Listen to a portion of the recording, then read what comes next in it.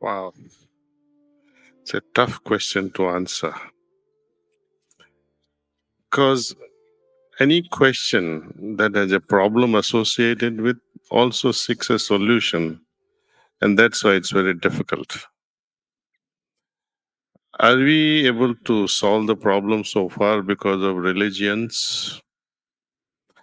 Are we trying to whitewash and say we're going to create unity despite of differences? I have seen in Middle East especially, and I returned to Sheikh of Dubai, they have established a ministry of tolerance.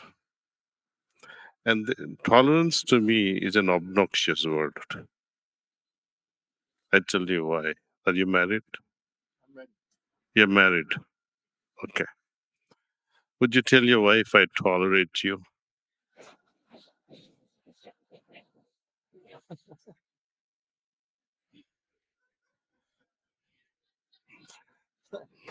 In unity, there has to be a level of acceptance, not tolerance. And this acceptance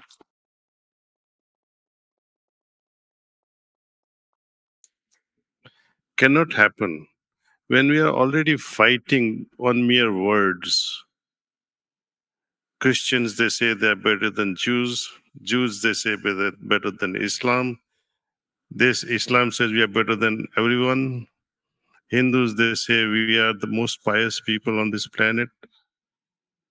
It goes on and on. Where will there be unity? When will it be ever? It's not possible.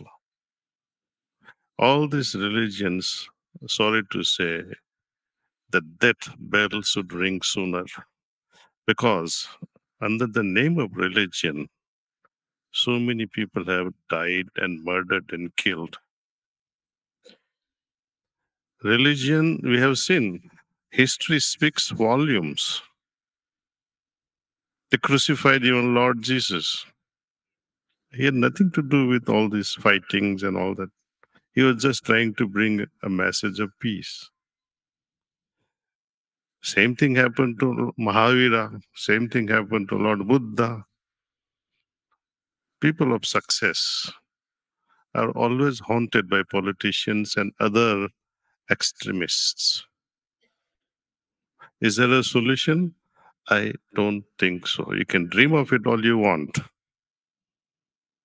Unless and until each individual heart changes, peace is not possible. You have to move on, transcend the religion. Religions are dogmatics. They have dogmas, they have belief systems. That separates us. When you talk of omnipresence of God in any religion, every religion says God is love. Have you experienced the love of God? If you have experience, then you will not talk about it. It's futile to talk. You won't waste your time in talking about love. You will become love yourself, isn't it? As we move on further, the idea of omnipresence or omnipotency of God or omniscience quality of God or compassionate nature of God, it is a superficial knowledge. Moment something happens to us, we begin to question, where the hell is this God? See, my family is under so much of trouble. My child got shot. Where is this God?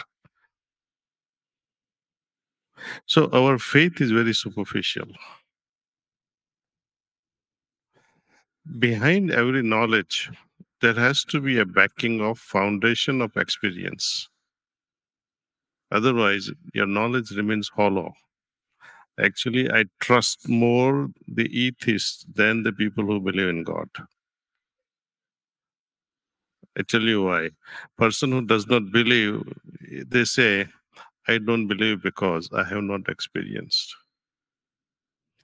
I have asked my mother many times, You say God so many times.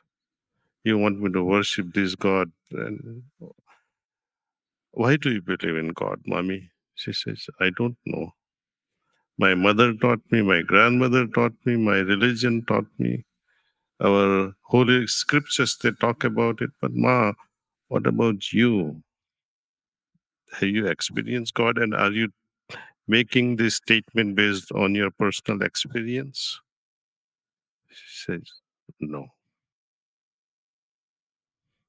So my belief remains hollow and very superficial. In spirituality, or rather through spirituality, one can experience what you believe in. Through meditation, you can see the oneness, things that you feel in yourself, the same entity living a jiva in another human being, and when you see they're exactly same, then there is no argument. So there is a call for experience. When I experience something, all the questions would end. You will not ask, where is God? Should I believe in God? Where is love? Then you'll say, He's within me. See? Next step, experience, though it may be great, but let's see, me and you go for a vacation somewhere and we are entertained by a very wealthy person. For 3 months we are together, having great time. But both of us will be thinking, oh, we wish we were also billionaires. We were also as rich. So the rich hospitality may be great.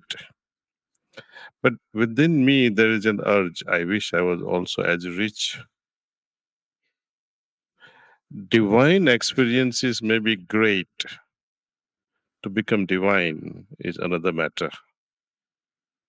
So, belief is good. Experience is better. Experience is greater, but becoming is even better. So, the whole journey has to go on and on and on improving, see? And having become divine, is there another dimension after that? And I would say definitely yes.